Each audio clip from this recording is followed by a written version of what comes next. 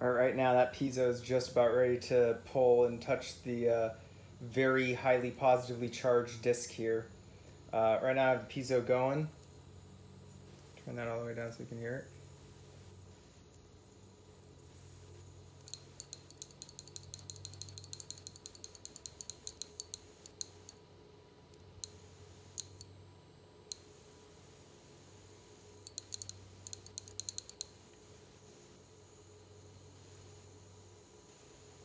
Like it's enough to even make the big disc swing.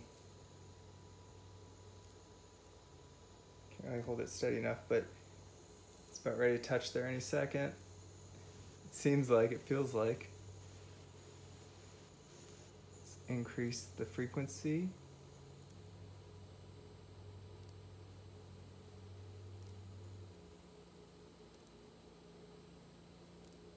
Oh, it's like bumping into like this electrostatic wall on the disc. Now it's slowing down, maybe because it transferred some charge when it got close enough.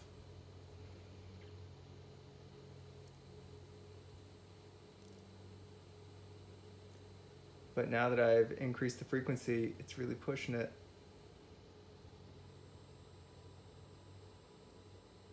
Keep increasing the frequency. See what happens. Oh, now it just stopped.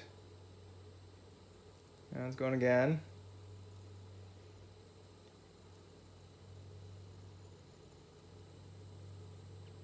Increasing frequency.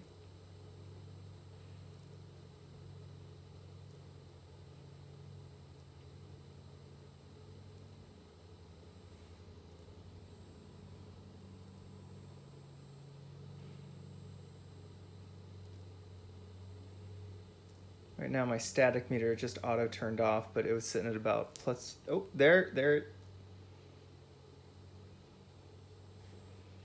All right, can I turn this on again? There you go. So static meter is reading 3.5.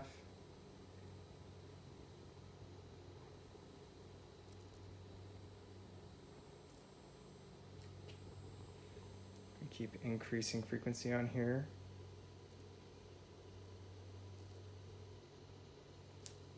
Oh.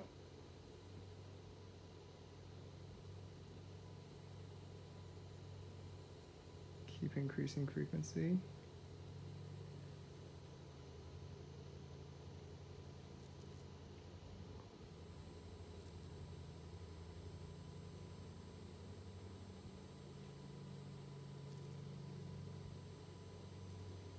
Increase frequency. Increasing frequency. Okay, it looks like I am, oh. Looks like I am sitting at, okay, I've already passed the midpoint on the potentiometer. So now as I turn it up, we're gonna be decreasing frequency, increasing amplitude.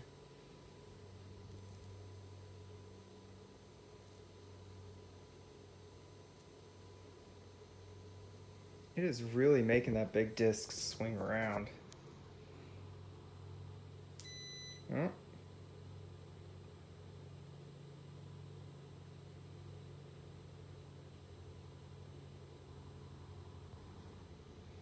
can kind of see the piezo is a little bit off canter, but it's the best I can do. All right, let's keep going.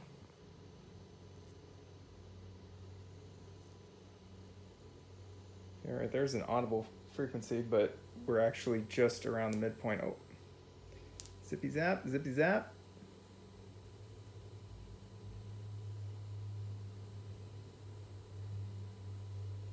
Man, the big disc is really rotated. I'm gonna try pushing the button. You can watch this when I push the button. Oh, I gotta wait until it's steady again.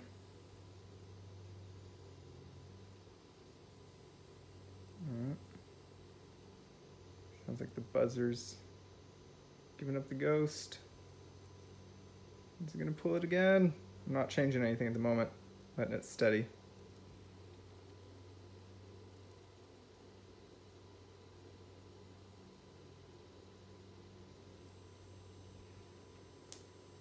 I was right when I pushed the button, it did that. I think when I push the button, it like releases the static charge that has built up on the piezo, because I've observed it on here. When I push the button, I'll see this go positive about a couple hundred volts positive. And then when I had the negative attached to this big disc, it would lose a little bit of its negative. It would go down a couple hundred volts. So it'd be at like negative 2 kV, and then it'd go down to like negative 1.6 or negative 1.7 kV when I push the button.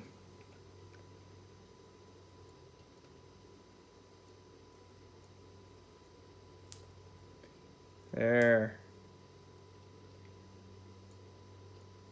When I push the button, it seems like it pulls it closer. It's like it's grounding out the piezo, and so makes it easier for the piezo to get attracted.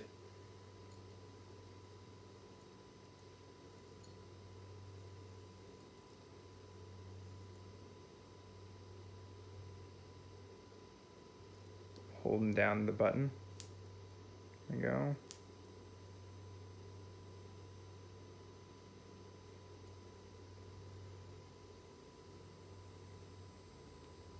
Now we're going to let that build up a little bit, and then I'm going to push the button again.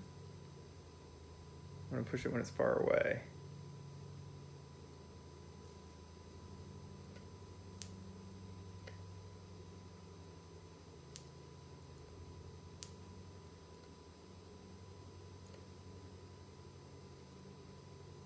Yeah, I think you got to have a certain amount of static charge built up on the big disc and a certain amount of static charge built up on the piezo, and then when you push the button on the piezo, it's like,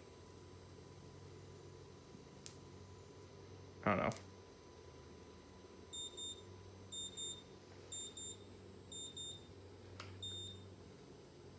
There you go. Keep that on a little bit longer. Started getting longer than I wanted it to be, but it seems like frequency does have some kind of effect on this charge differential between the two.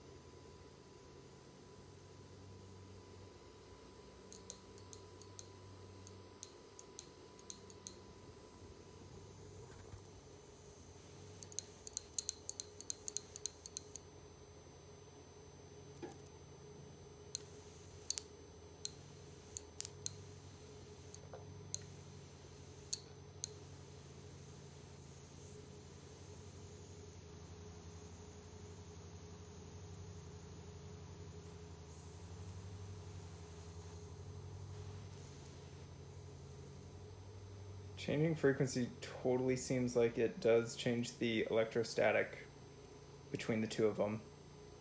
But it seems to be only when I'm actually changing the frequency.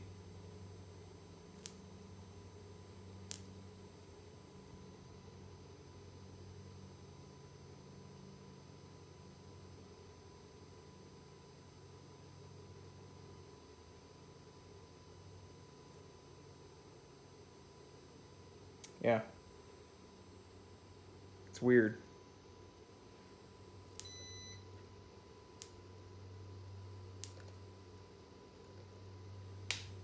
All right, that's what I got for now.